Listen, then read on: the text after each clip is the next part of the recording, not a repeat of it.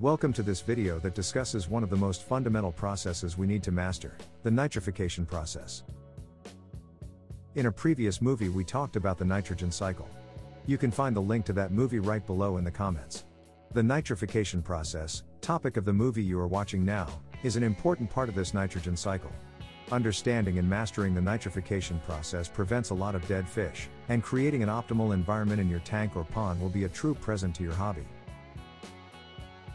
But let us first take a look where this nitrification process plays a role in the nitrogen cycle. The nitrogen cycle consists of 5 different stages. During the cycle, toxic waste for our fish is created, and nature has some trick up to her sleeve to conquer these. The nitrogen cycle itself is a permanent process that is available as long as ammonia is created. In the nitrogen cycle, the creation of toxic ammonium, nitrite and nitrate are neutralized by a process called nitrification.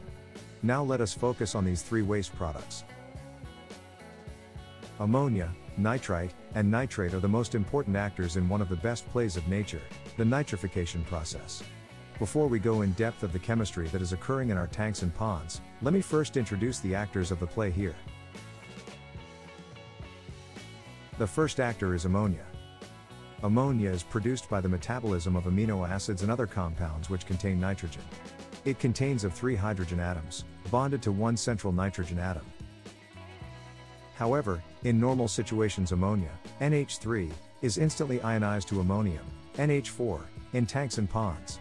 This is a good thing, as ammonia is much more dangerous and toxic to fish than ammonium. Ammonium consists of 4 hydrogen atoms, bounded to 1 nitrogen atom. Don't underestimate the lethal power of ammonium. It is better to get rid of it as soon as possible. The second actor of the play is nitrite. Nitrite is a toxic residue created in the nitrification process as well. It consists of 1 single nitrogen atom, bonded with 2 oxygen atoms. Nitrite can be a true killer for our fish, so now you know how mortality looks like if you could see it with your own eyes.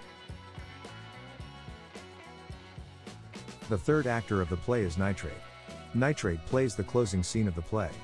Nitrate consists of a single nitrogen atom, bonded with 3 organ atoms. Normally, every play has an happy end. When your biological filtration is working correctly, it is all good in this case as well.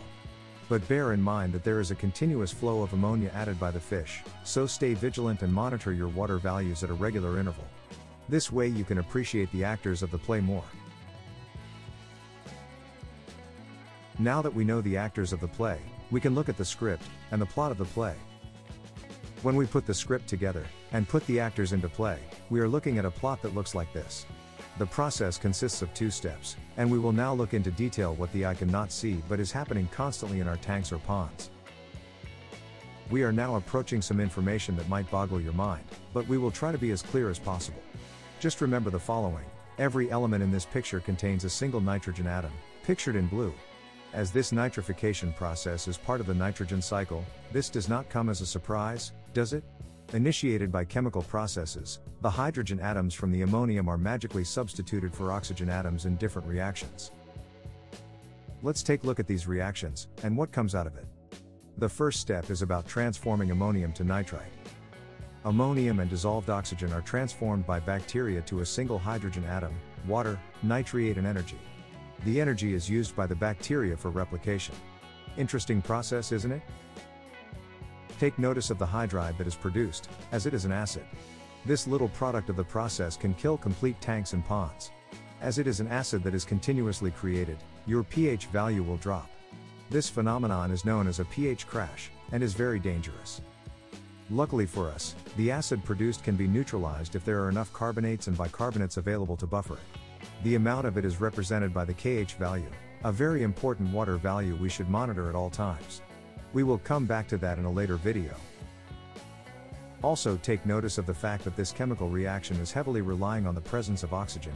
It uses dissolved oxygen from your water. For this reason, constantly aerating your tank or pond is strongly recommended.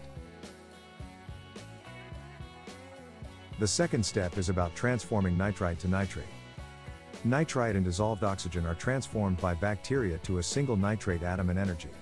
The energy is again used by the bacteria for replication. This progress is relatively simple. Just remember that some dissolved oxygen is directly able to help neutralizing a dangerous waste like nitrite. In some cases, a special nitrification takes place called denitrification. We have seen that oxygen plays an important part in these chemical reactions, leading to a final product called nitrate. Nitrate can be removed by regular water refresh, but denitrification breaks down nitrate. Denitrification takes place in situations where freely available oxygen is depleted. These are called anoxic situations. Nitrate and hydrogen and available hydrocarbon transform to nitrogen gas and hydroxide.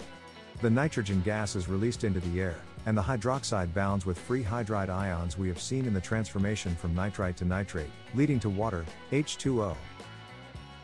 This process normally will not take place in the tank or pond itself.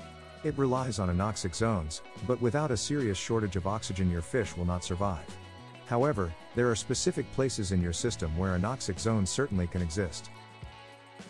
This is where your filtration system comes into the picture. Bacteria that are needed for the nitrification process are grouped into a natural glue that they create themselves. This is created from sugars, and is called the EPS layer. This can be found on all surfaces, and you can recognize it as a visible and slippery area. Although the EPS itself is fully transparent, during creation debris is caught that often colors the layer a bit brownish. You have to be very careful in presuming and nurturing these valuable layers of bacteria. Why did I mention this? Well, bacteria are stacked and the lower atoms are unable to reach free oxygen. This is the condition that is responsible for denitrification. In this video we have seen that the nitrification process is a very important part of the nitrogen cycle. Mastering this cycle, and the processes itself, is inevitable for keeping healthy fish. Although the biological processes might be overwhelming, some basic understanding is helpful in this. We have formulated a few takeaways for you that will help you in keeping your water healthy. Keep these in mind. One of the important takeaways is the understanding of the role of dissolved oxygen. Dissolved oxygen is used in the chemical processes, and need to be available at all times. One of the ways to keep the use of oxygen low is to run a low number of inhabitants in your tank or pond. In overstocked tanks or ponds the effects of the nitrification process will be much more intense to the inhabitants. Just use your common sense, you will do fine. Thank you for your attention, we hope you have learned something. We are planning more videos on water quality and keeping fish in general, so please be so kind to subscribe to the channel and like the videos. This way you help me to keep the channel going, and bringing you more knowledge. Professor Pond thanks you for your attention, and keep enjoying your hobby. Professor Pond is an initiative, operated by Eric Vessels. If you want more of these great, informative and valuable movies, please like the movies, and subscribe to the channel. Thank you.